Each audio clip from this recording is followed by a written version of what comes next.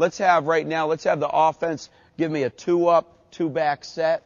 So let's have Josh over here, Brandon over on this wing.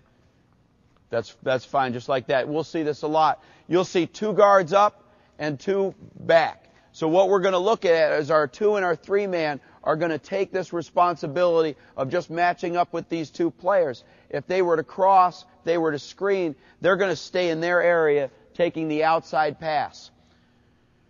As far as intercept position, same thing. Now, with our 3 man, he might not know that there might be another guy coming up. So he's still in his open stance here, wanting somebody to come to his corner to be able to stay here in the paint. It doesn't change anything. He's taking the same responsibilities. But as we scout a team and we know it's coming 2 up, 2 back, it's a little easier for him to lock on to a player until somebody else starts to come, and then we try to adjust. As we look at the back of this, we've got our 1 is going to try to take the deep responsibility on the ball side. Our 5 man is going to take the opposite because that is the toughest pass for them to throw. Now these guys are usually not just going to stand there. Somebody's going to come up.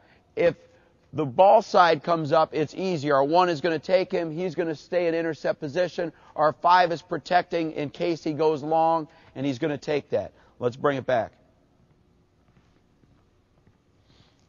Now, if the opposite comes up, which is what a lot of teams will try to do to try to isolate on our 5 man, it's a little tougher to defend.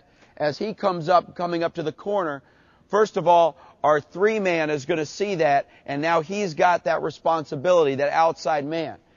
Our point guard is going to try to come up to the middle. Our 5 man is still going to protect. He wants to take the long guy, and our 1 is going to come up here and again find the next receiver. The 2 and the 3 are going to try to take the outside guys. So as I'm the point guard and I come back up here into the play, I'm thinking, who's the next guy? Usually it's going to be in the middle, but it's going to be quick.